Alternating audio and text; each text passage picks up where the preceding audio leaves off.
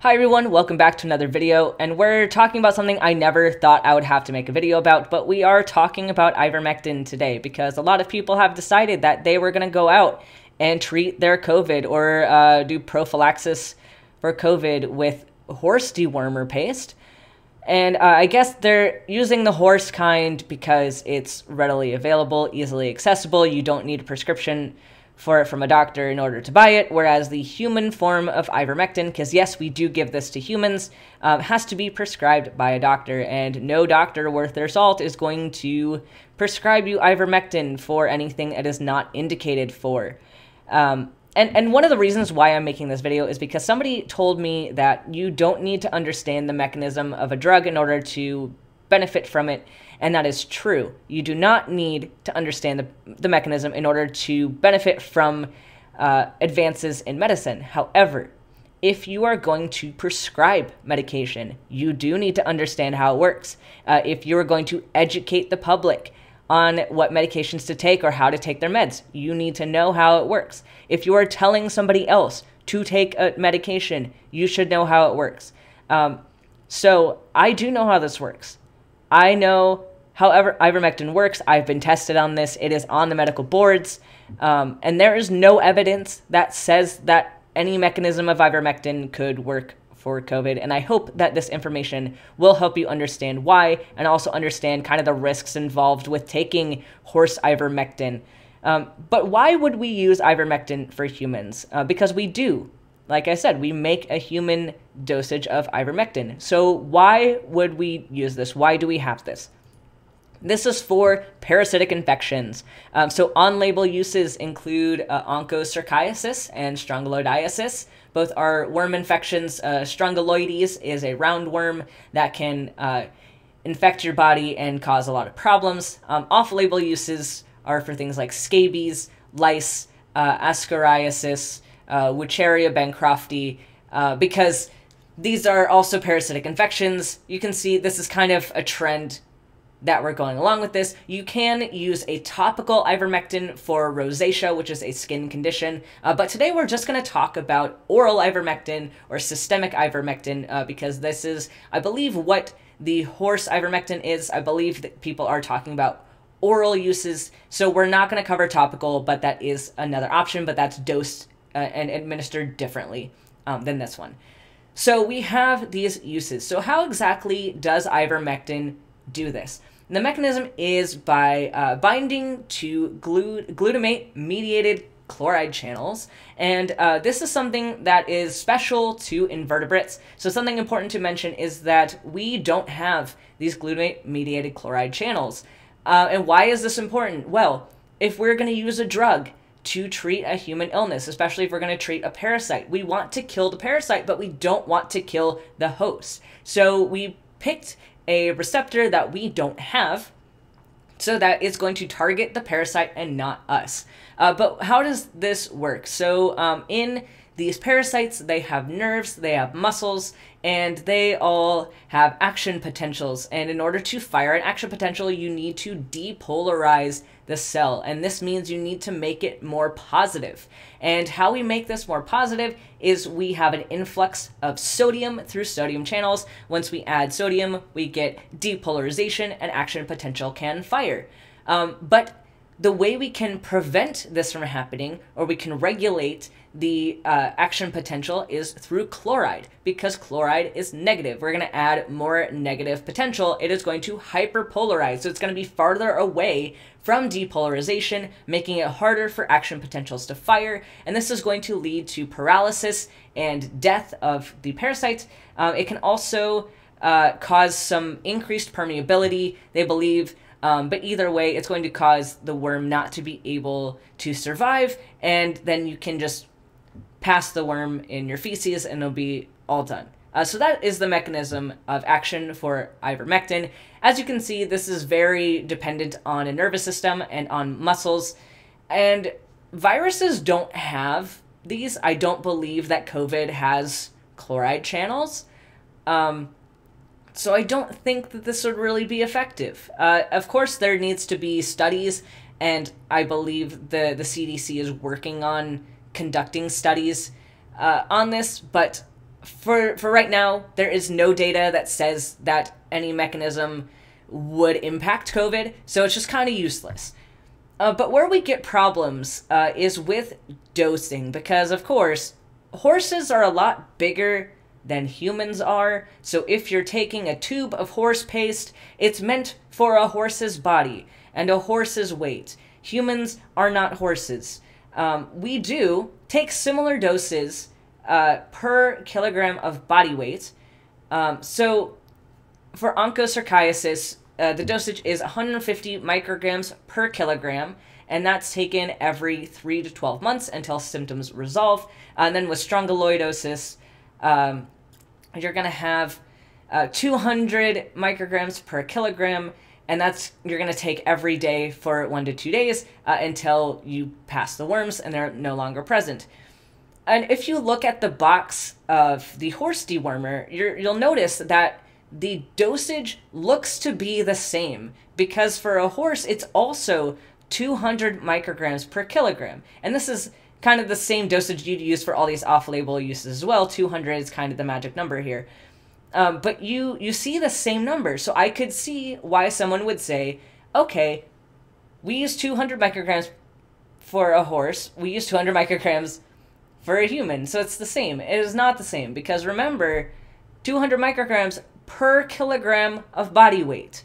So you have to multiply this 200 by their body weight in kilograms in order to get the actual dosage that you are receiving. So let's do some math here. We have a 75 kilogram human. And so we multiply 75 times 200 micrograms. We get 15,000 micrograms, or 15 milligrams if you convert that out. Okay, so this is kind of our magic dosage, like our average dosage we're going to get for a human. But if we have a horse, so we have in these horse tubes, it says that, at least the one that I looked at, it said that it could treat up to 1,250 pounds of horse, which calculates out to 568 kilograms of a horse. And so if you take 568 kilos times 200 micrograms, you get 113,636 micrograms, or 113.6 milligrams. And so comparing these numbers, you get roughly 7.5 times the dose that you would take as a human. So one tube is 7.5 doses for what a human should be taking. This is insanity. You should not be taking that much ivermectin. That is a really high amount, and we're going to talk about adverse effects of ivermectin and kind of explain what can happen to you if you take these high doses of this medication. So some adverse effects, and I'm not listing all of them. There are a lot of them. I'm just going to cover some major ones. But if you look at adverse effects for ivermectin, you'll see some of them that I'm not going to include because they go along with a reaction that you get when you kill off parasites. Because think about this, when you're making a drug label for this, you're considering a parasitic infection, and there are sensitivity reactions that you get when a parasite dies in your body. You have a reaction to compounds released by this dead parasite. And so that is part of a lot of the adverse effects that you get from ivermectin, but I'm not going to include them because those are not relevant for if you're using this if you don't have a parasitic infection. But some of the more common side effects you might get are things like tachycardia, so your heart rate might be fast. You might have a hypersensitivity reaction, so like an allergy. You might have some peripheral edema, so you might have some swelling in your ankles, in your arms, and that's kind of bad. A lot of eye problems, a lot of uveitis, a lot of chorioretinitis, things that might happen from ivermectin to your eyes. You might have some orthostatic hypotension, which is when if you ever has stood up too quickly and you kind of feel lightheaded because of your low blood pressure, that's what's happening here. So if you go from a sitting position to a standing position, you might have low blood pressure, you might get dizzy because your blood isn't moving effectively to the rest of your body.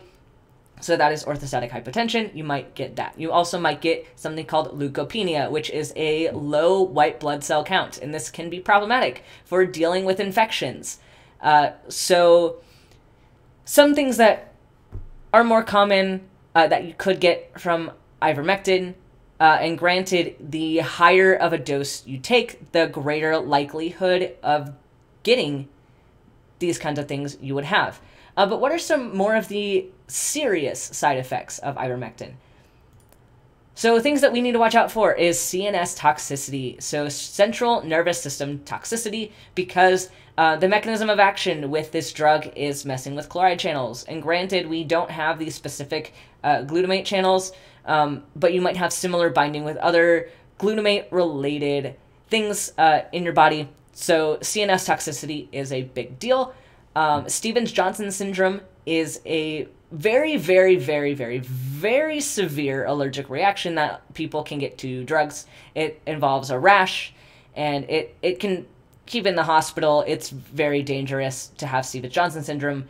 And then one that I starred is hepatitis, and this is due to its metabolism because ivermectin is metabolized in the liver. So if you're consuming high amounts of ivermectin, you can cause a lot of liver damage. And before I go into that specifically, I do want to talk about some major contraindications for ivermectin. Please do not ever give ivermectin to a child under the age of 2. And this is because of risk of encephalopathy. And this is a problem with your brain and brain swelling. So ivermectin does not readily cross the blood-brain barrier, and adults have a really good blood-brain barrier. You're going to keep this drug out of your brain if you're an adult. But children have a not super well-developed blood-brain barrier, so they're going to have the drug more easily cross into their brain, and so you can get these complications in children. So also, do not take this if you're breastfeeding or if you're pregnant, because if you're breastfeeding, you can actually pass on the ivermectin through your breast milk to your baby, and you can give your baby encephalopathy. So please don't do this. Don't give this to your children. Don't do this if you're breastfeeding or pregnant. If you have any way of passing this drug on to your child, don't do it. It's so dangerous. Just don't do it. But going into the hepatitis thing. So why do we get hepatitis from high amounts of ivermectin? So a lot of drugs, and ivermectin included, are metabolized by a family of enzymes called cytochrome P450. And there are multiple enzymes that fit into this family of cytochrome P450.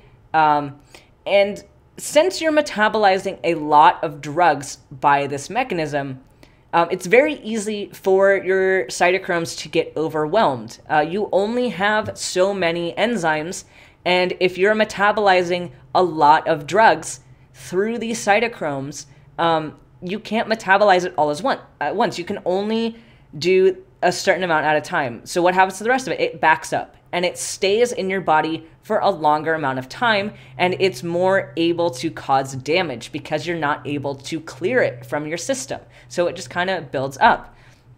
And if you have multiple drugs competing for these same enzymes, you can cause it to back up further, and you're going to get more buildup in your body. It's not going to be readily cleared.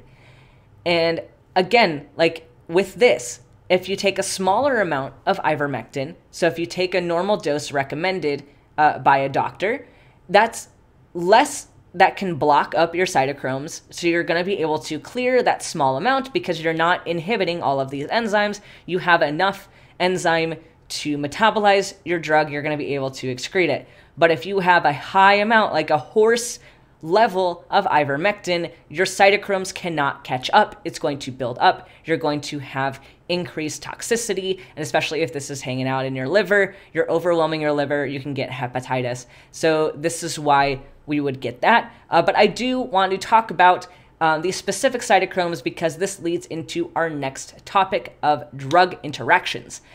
Because a lot of people in America and all over the world take medications on a daily basis. You take drugs for your other health issues. And these are often metabolized by these enzymes. So the specific ones that metabolize ivermectin are CYP3A4. This is the major one.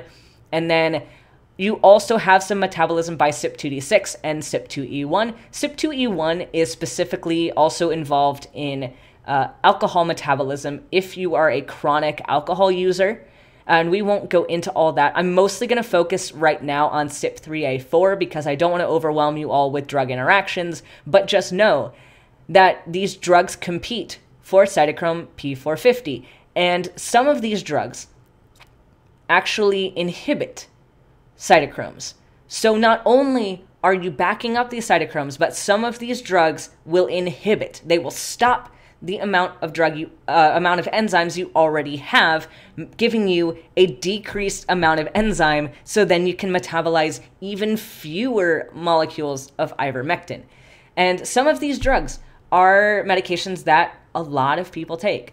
So specifically, CYP3A4 inhibitors include grapefruit juice. And this is why your doctor or your pharmacist may tell you to not drink grapefruit juice or to not eat grapefruit when taking certain drugs. And this is because it inhibits CYP3A4.